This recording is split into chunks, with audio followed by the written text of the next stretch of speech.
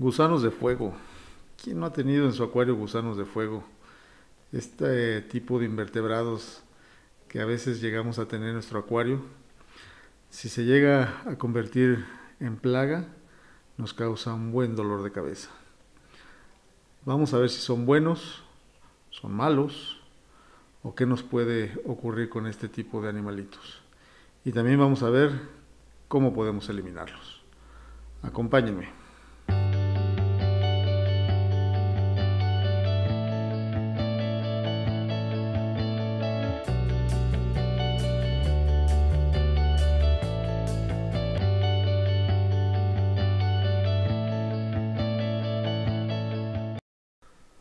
Hay cierta polémica en que los gusanos de fuego son beneficiosos para nuestro acuario, ya que pueden eliminar los detritos que llegan a acumularse en la arena, los restos de comida.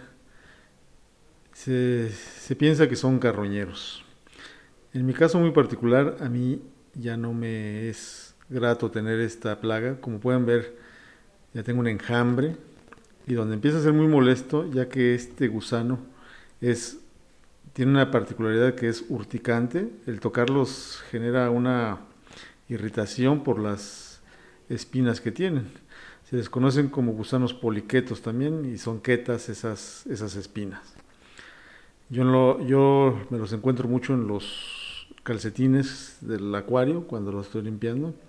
Y aquí les dejo una muestra.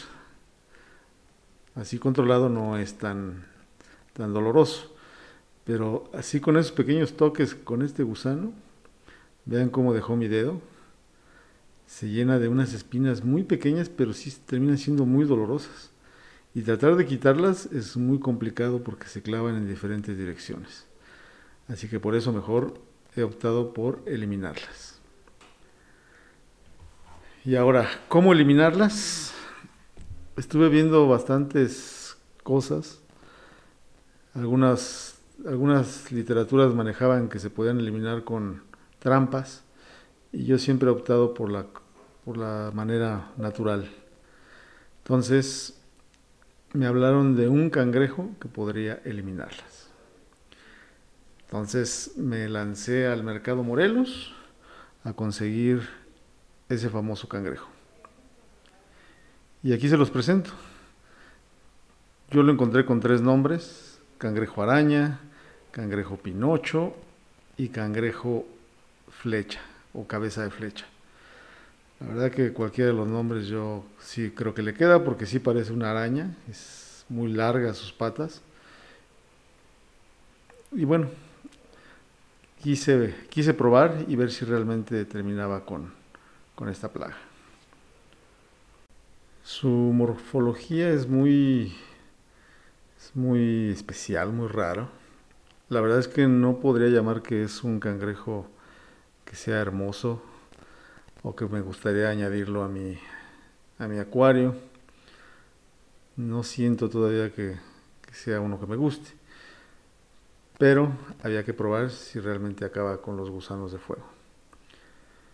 Y a este le puse uno mediano para ver qué era lo que él hacía con él. Y si se pueden ver aquí en la imagen, hasta brincó la sorpresa, así como que me está cayendo comida del cielo. Al principio yo notaba que no lo pelaba, no hacía nada con él, y el gusano sí estaba ya a la defensiva sacando sus espinas. Yo creo que ya se sentía amenazado.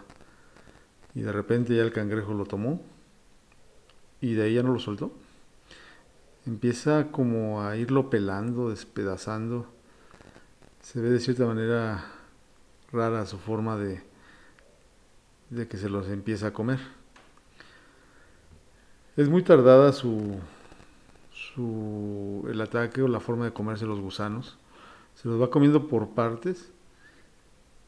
Y siento que de cierta manera no tiene muy bien desarrollada la vista porque hace muchos intentos por llevarse la comida a la boca y a veces como que no la atina, y cuando la atina pues ya empieza a comer. Yo creo que es un método fácil para terminar con esta plaga, pero sí creo que hay que tener paciencia porque tarda bastante en acabarse uno solo. Ahora, este cangrejo que yo conseguí en el mercado Morelos es de un tamaño mediano. Sé que llega a crecer todavía el doble y puede consumir todavía más. Lo que he leído de él es que se la pasa todo el día comiendo. No solo come gusano de fuego, también puede comer algún otro tipo de gusano. Entonces, hasta ahorita veo que sirve perfectamente para la plaga que yo tengo.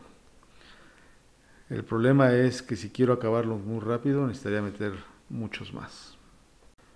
Creo que sí tendría que meter unos 5 para que terminaran con la cantidad que yo tengo. Son relativamente baratos. A mí me costó 400 pesos. Entonces, meter 5 ya estamos hablando de más de 1500 pesos.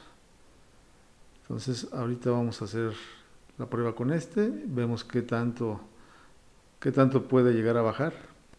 Sé que si hacemos trampas para gusanos de fuego también se pueden ir eliminando rápido. Entonces voy a probar ambas partes para ver qué. Y bueno, le quise hacer un acercamiento porque yo confundía esa parte negra abajo de esos que son como colmillos. Creí que era su boca, pero no. Por eso pensaba yo que se equivocaba mucho al llevarse el bocado. Su boca está arriba, esos como tenacitas que tiene todavía arriba de esa mancha negra que parece boca. Es por donde él está comiendo. Y en la grabación estuvo yo creo que como unas 3 horas y todavía no terminaba con ese gusano. Espero que les haya gustado el video. Por favor, no olviden suscribirse, compartan y nos vemos en el siguiente. Cualquier comentario, por favor pónganlo para que podamos ir enriqueciendo estos videos. Muchas gracias y hasta luego.